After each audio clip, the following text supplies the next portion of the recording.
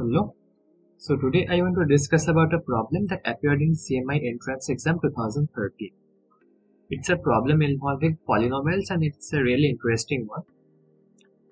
At the end of this video I'll give a similar type of problem. You should try that on your own, and once you have found out a solution you can type your solution in the comment box.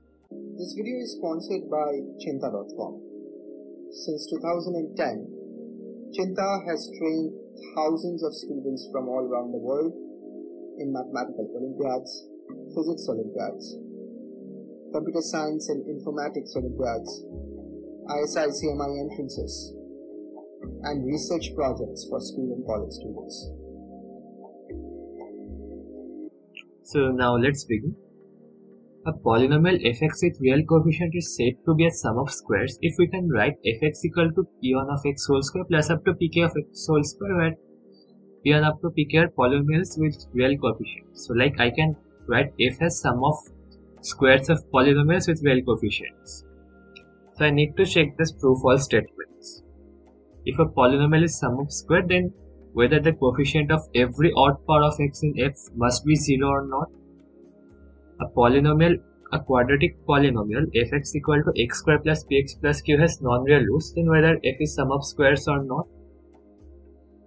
A monic cubic polynomial has a non-real root, then whether it is a sum of squares or not. In the polynomial f is greater than 0 for all real values of x, then whether it is sum of squares or not. So let's begin.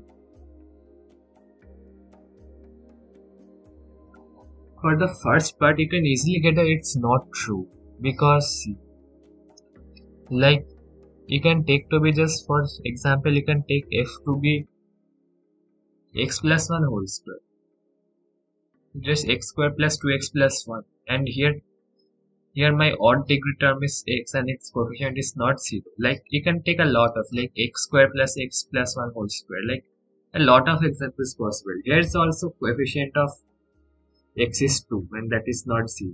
So part A is false. Now for part B, let's try to write it as a sum of squares. Let's try to complete the square, because quadratic polynomial, so you can easily complete the squares. So for part B, fx equal to x square plus px plus q, x square plus 2 into x into p by 2 plus p square by 4 plus q minus p square by 4.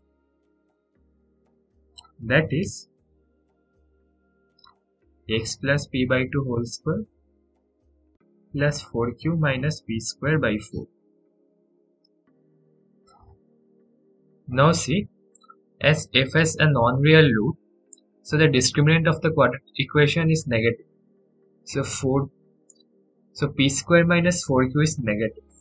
It must be negative, as it has an imaginary root. So 4q minus p square is positive, and that's important. Why? So I can write it as root over 4q minus p square by 2 whole square, and the expression inside the whole square, it is just a real number, because as 4q minus p square is positive, so its square roots exist inside real numbers. So I can write it as just fx to be x plus p by 2 whole square, a polynomial whole square plus a constant polynomial whole square. Minus p square by its whole square. So part B is true.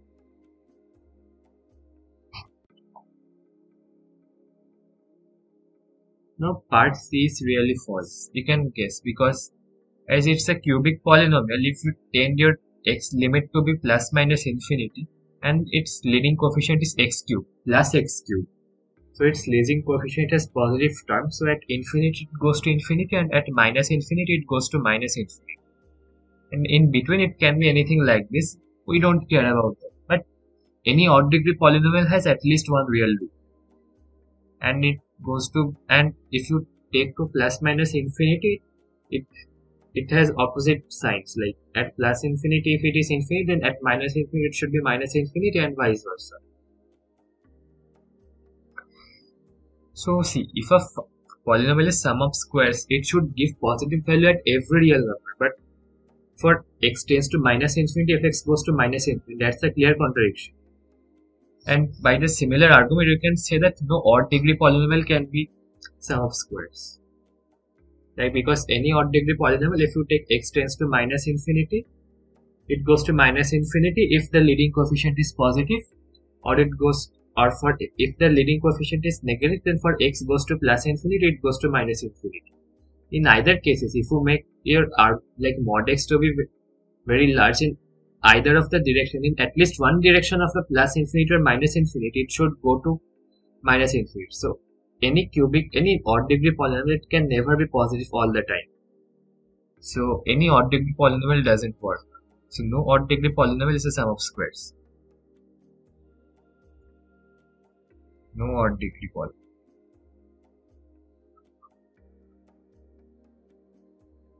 is sum of squares. Now let's think about the part D. We know that if it is sum of square, then f should be greater than 0 for all real values of x. Now we need to see whether the converse true is true or not. It turns out to be true. Why? As we have fx greater than 0 for all real numbers x, that means f has all complex roots and the pair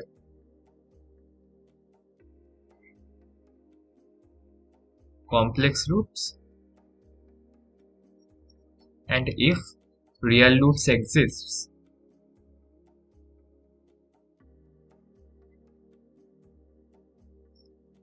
then the multiplicity is even. Like f doesn't change sign at where it becomes 0, because odd multiplicity means if f changes sign there.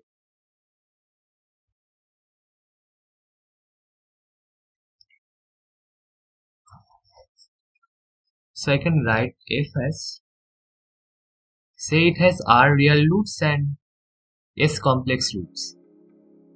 In either way, if degree of f cannot be odd, so degree of f must be even. So s should be even, so I say s is 2k. Now r real roots, say fx a times x minus a1 whole to the power sum 2 alpha 1, because all these things should be even, up to x minus ar whole to the power 2 alpha r. This is the all factors from the real part, and the rest is complex part. And we know that for real polynomials, any complex root and its conjugates, they are all simultaneous roots. So we can pair, so we have 2k many complex roots, we can pair them up. So say my complex roots are z1 up to zr, then you also zk, then you also know that z1 bar up to zk bar also roots.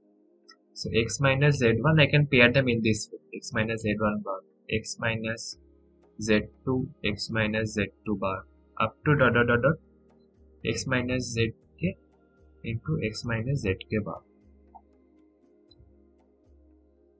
And each of, now see, the pink part, that is the real part, I can write it as a is okay and a is positive. We know that, because if it is negative, then f should go to minus infinity at x tends to infinity, and that would be a contradiction. So a is also positive, so I can write it as root a into x minus a1 whole to the power alpha 1 up to x minus ar whole to the power alpha r, this total polynomial whole square, into the other parts. So to simplify, we just write fx to be a real polynomial pfx whole square that gives me real roots and the other parts. Now see, the other factors are of the form x minus z into x minus z bar. So they are of the form x square minus z plus z bar times x plus mod z whole square. And this is of the form x square plus px plus q, where pq are real numbers and it has complex roots. So these factors are just quadratic polynomials in the case of part B. And that's important. And we know that any such polynomial is sum of squares from part B. So I can write this factor as a sum of squares. Now we know that fx equal to p of x whole square into x minus z1 bar up to x minus zk into x minus zk bar. Now these are all cases from part B. All of these complex factors, they are cases of part B. Part B.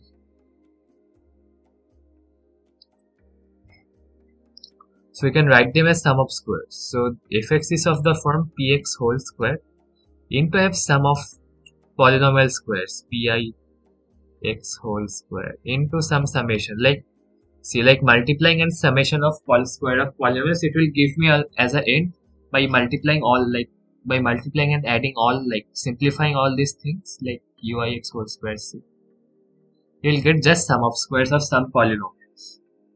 Like you will get some polynomials like r1x whole square plus up to rmx whole square. Like you can see that all the polynomials are square of polynomials and they are adding and multiplying them. So the resultant thing will be also sum of squares of polynomials. So we can write f as sum of squares of polynomials. So f is a sum of squares.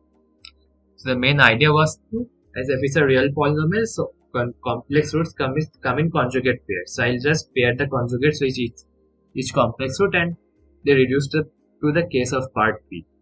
This was the main idea. So part D is true.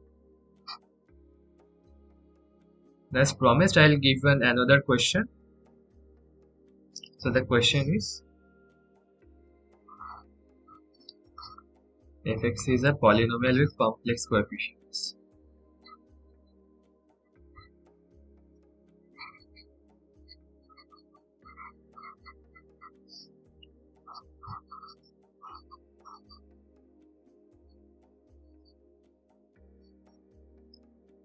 Proof that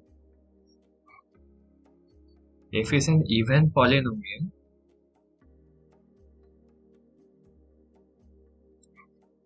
if and only if there exists another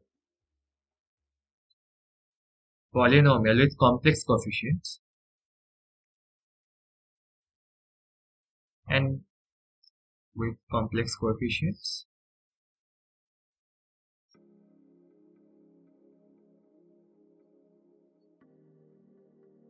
such that fx equal to g of x into g of minus x. You can see that if you can write any polynomial as gx into g of minus x, it becomes even. You need to, and this part was easy. Now you need to prove the converse, and that's the main challenging part. That if a polynomial, complex polynomial is even, you can factorize as g of x into g of minus x for some other complex polynomial. Try to prove that on your own. And if you found out your solution, you can try to type your solution in the comment box. And if you're interested in this type of problems, keep yourself updated regularly in our channel. There are a lot of interesting problems, you can watch them. Thank you. Chinta programs are designed for students who are passionate about mathematics, and they are personalized with one-on-one training, individual evaluation, and remedial sessions. The reason Chinta students are successful over the last 10 years because they are taught by mathematicians and real Olympiads from leading universities in India, United States, and Europe.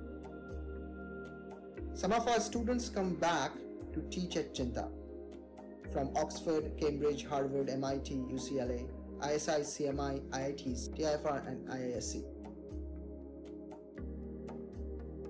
For more information, visit chinta.com.